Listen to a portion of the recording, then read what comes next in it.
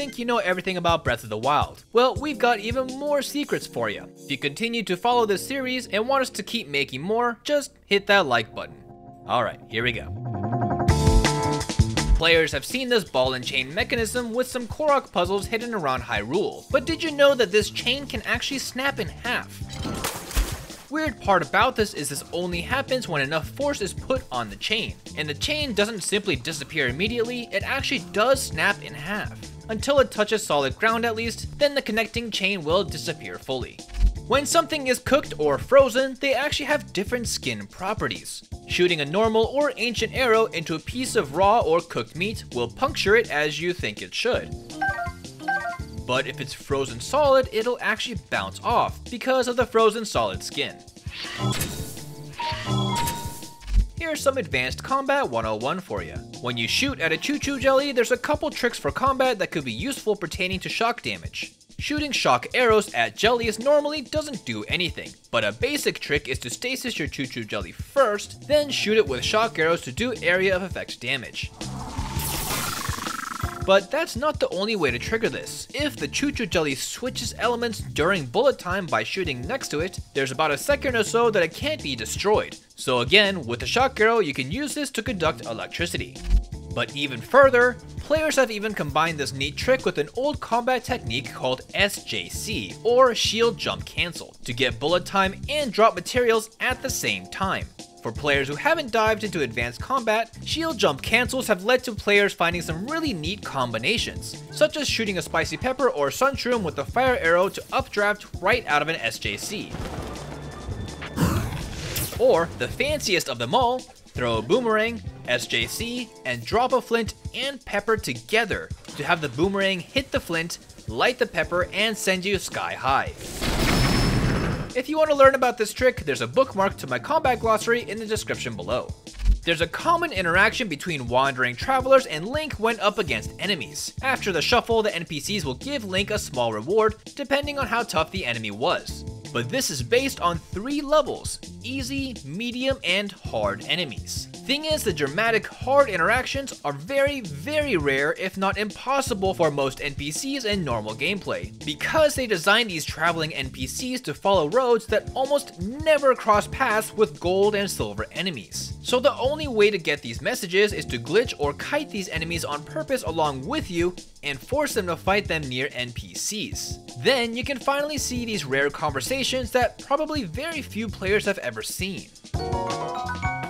There's tons of missable mini interactions if you pay close attention in every town, including Hateno Village, such as the kids following you with the blue flame, and a flock of sheep taking shelter under the tree at night or during rain. You can also get another limited interaction with the kids staring at Pura's lab, where if you get in their line of sight, they actually tell you to move out of the way, and even get physically upset if you move in front of them. Kula the Korok in Korok Forest asks for specific wands during a side quest, but did you know that the reward will change depending on which rod is brought? Such as the weaker ice rod to the stronger blizzard rod, which will reward 100 rupees or 300 rupees instead. Through the compendium, players can collect pictures of many items including equipment, enemies, flora, and fauna. These of course can then be used to track specific things around Hyrule. One of them used to be this. Yup, very early in development, Koroks were supposedly trackable through the Sheikah Slate. This compendium image of a Korok was listed as NPC hidden Korok ground, and the mask textures were still missing entirely. But later in development, they must have switched this idea to have the Korok mask specifically have this ability instead. If you're a collector in Breath of the Wild, chances are you've run into an annoying problem.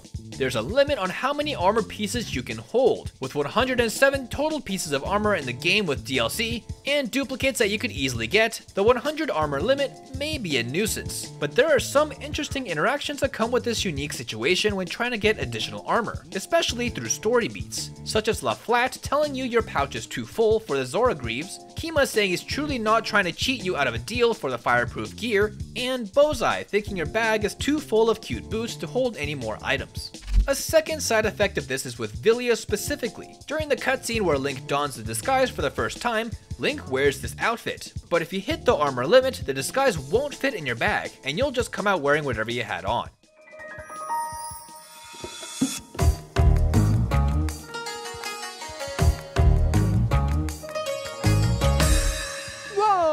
adorable. Stamina usage changes depending on how harsh the angle of the inclines and declines you're climbing on. But did you know that you have an outright stamina penalty when climbing in the rain? Besides the obvious slipping, it actually takes more stamina to climb while it's raining. But not only that, there's a developer oversight with this, because in some situations while it's raining but you're in a covered area, you'll still get the stamina penalty. Meaning in situations like this with Sheikah Towers will take more stamina to climb even though it's technically a dry surface. Whoops. The Zora, Rito, Goron, and Gerudo of course have special weapons tied specifically to their race. But Nintendo's development for these weapons had a ton of forethought put into their designs. Such as Gorons, who have two-handed weapons, but not one-handed, because all of their two-handed weapons are used as one-handed weapons because of their large stature. So a single-handed weapon would be way too small, and they don't use shields because, well, they're Gorons. Rito, on the other hand, are the opposite. They don't have two-handed weapons because of the heavy weight needed to carry around that kind of weapon while flying. Even their weapons they already have are lightweight, such as the kite shield made out of cloth, or feathered weapons but with inset holes to reduce the weapon's weight. The Gerudo focus on their shields with aptitude for shield surfing, and the Zora love their spears, making all of their equipment out of silver, which pure silver never rusts, perfect for an aquatic environment. You know each race focuses on these equipment specifically because for their preferred equipment it always comes in a set of 3. We explained before how Nintendo previously planned to use ruby, sapphires, and topaz to craft your own elemental arrow recipes. While that didn't make it into the game, elemental stone usage is in the game just through lore instead. Each elemental circlet has a respective element equipped into the metal. But not only that, every elemental weapon has an element infused stone at the bottom of the blade, otherwise known as the weapon's pommel. These hold the rubies, sapphires, and topazes in place to power the elemental properties of the weapon.